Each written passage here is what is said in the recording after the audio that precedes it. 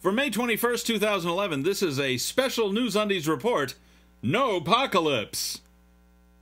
Yes, Harold Camping, head of the family radio outfit in Sacramento, California, has been going on and on and on for about a year now about how today would be Judgment Day, and it's guaranteed by the Bible.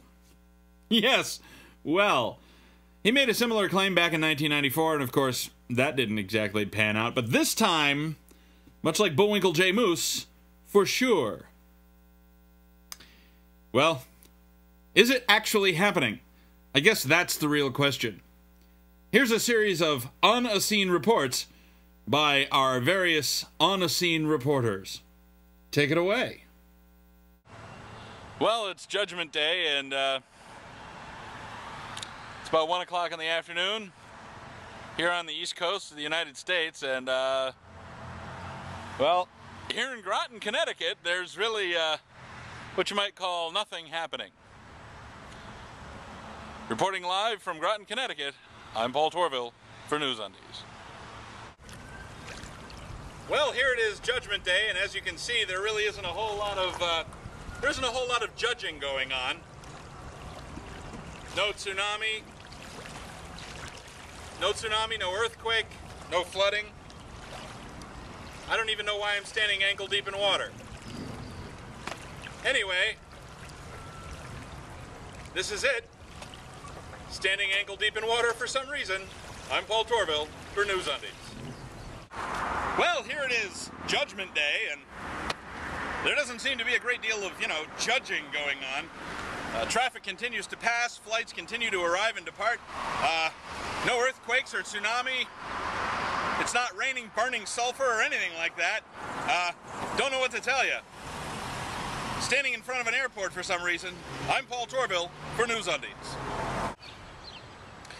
Well, here it is, Judgment Day, and as the appointed hour grows closer for this time zone, there's no news of anything strange happening in any of the previous time zones across the world that have already, 6 o'clock has come and gone, sort of a thing.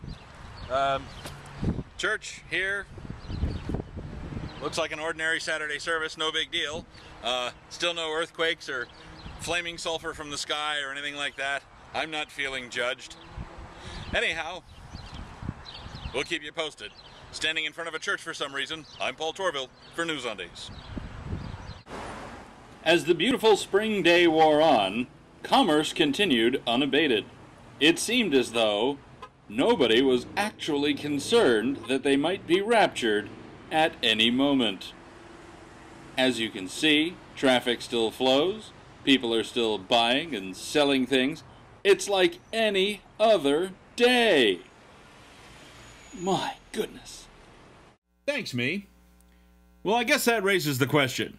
Is this whole God, Bible, apocalypse thing objectively demonstrable? Like, real? Or is it all bullshit?